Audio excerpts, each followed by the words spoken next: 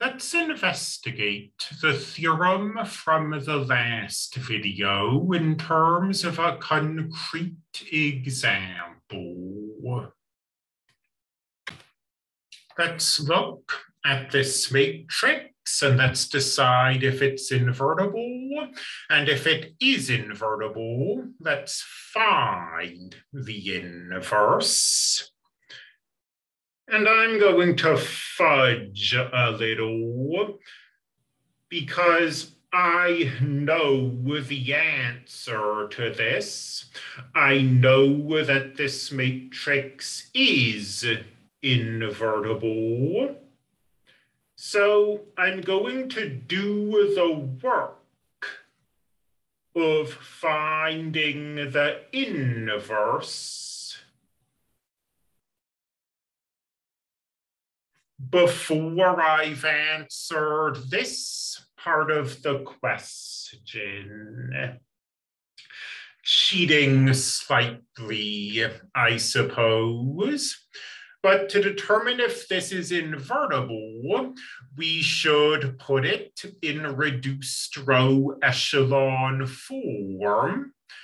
And to find the inverse, we should take all the steps that we perform on this matrix and also perform them on the identity.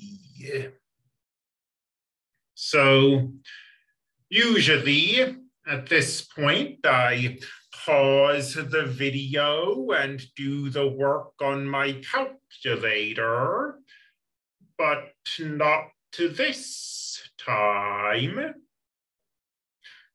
We'll take the first row, multiply it by -1, and add it to the third row.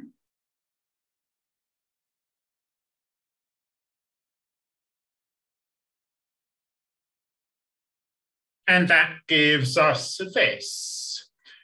And now over here, we'll take the first row, multiply it by -1,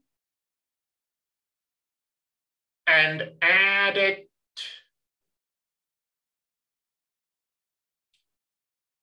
to the third row.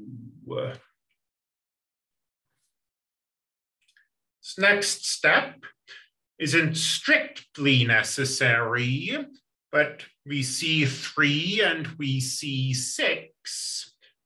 Those are both divisible by 2. Let's divide this second row by 3. And over here,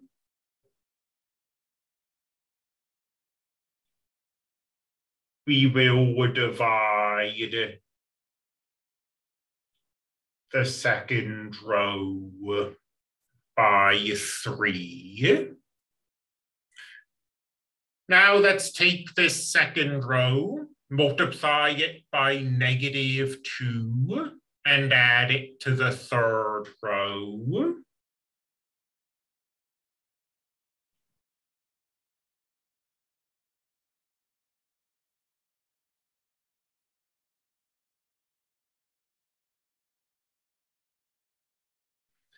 And over here, we'll take the second row, multiply it by -2, and add it to the third row.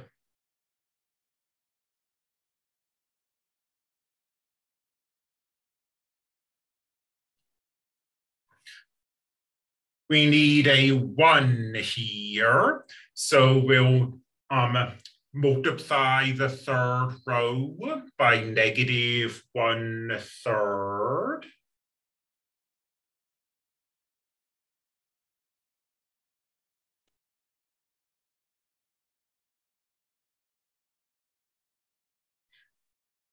Over here, we will also multiply this third row by -1/3. So things are getting ugly. +1/3, +2/9,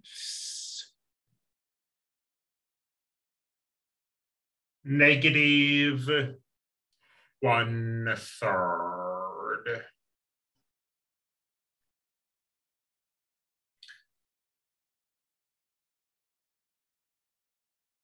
Over here, now we'll work up. We'll multiply the third row by -2 and add it to the second row.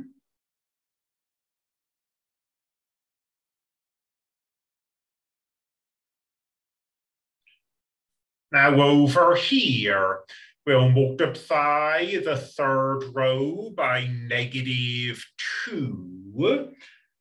I am no longer able to just do this in my head.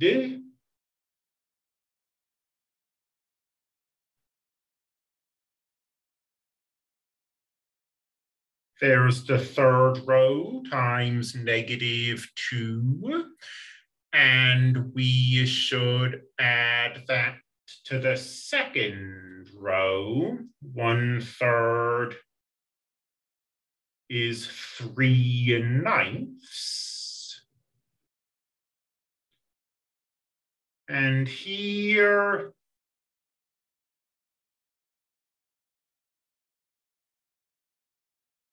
is our new second row.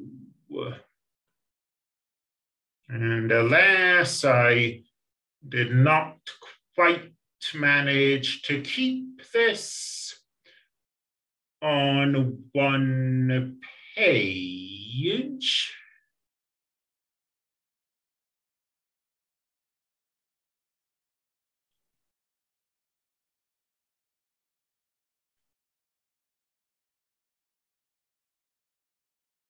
So let me pause this.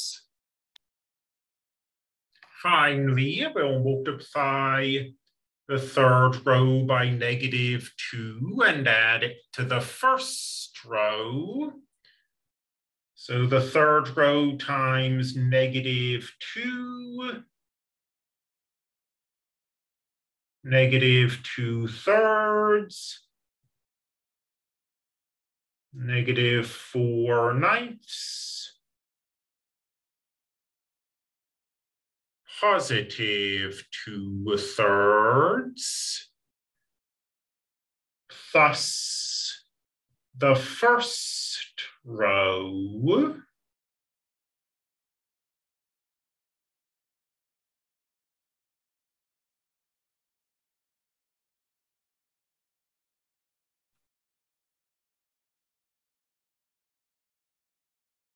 wait. Yes, that's right. I thought I saw a mistake, but I didn't.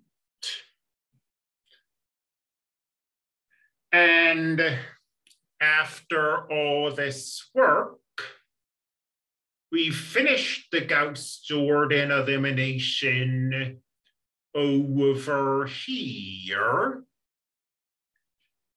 And we do get the identity matrix. So this matrix is invertible. And over here, we have found the inverse.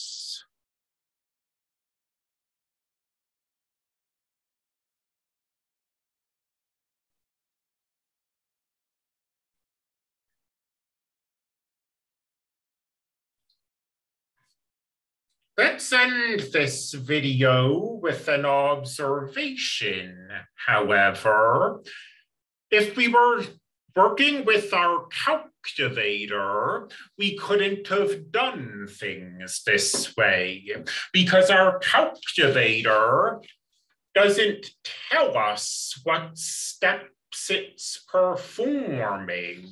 It just performs them all behind the scenes. So what I just demonstrated is how the theorem theoretically works.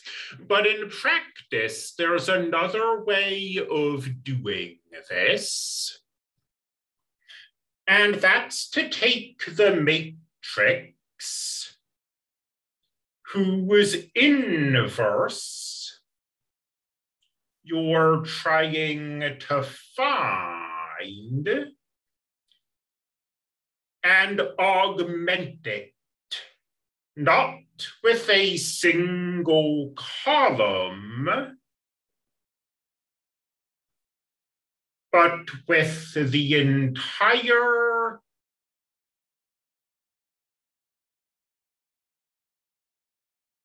identity matrix. You see, to go from here to here, we took the first row, multiplied it by -1, and added it to this first row. To go from here to here, we took the first row, multiplied it by -1, and added it to the third row. This allows us to do both those things at once. Take the first row, multiply it by -1, and add it to the third row.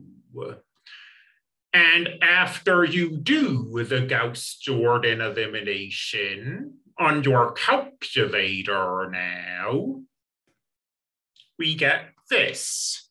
You see your matrix has turned into the identity. And this over here has turned into the inverse. So this is how we would actually find inverses using this theorem. We wouldn't think of having two separate elimination processes. We would combine those and perform Gauss-Jordan elimination on a single larger matrix.